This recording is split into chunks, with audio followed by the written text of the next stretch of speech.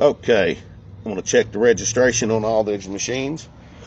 If they're not registered, they will be before I leave the property. So our job today is to clean all these heat and air units.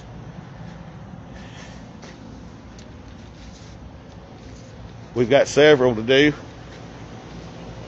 These are newer, but as you can see, they still need to be cleaned. And we've got those to do. For sake of time on the video, I'm just going to show y'all the finished product after this. This is the next section. And this video here is just going to be part one.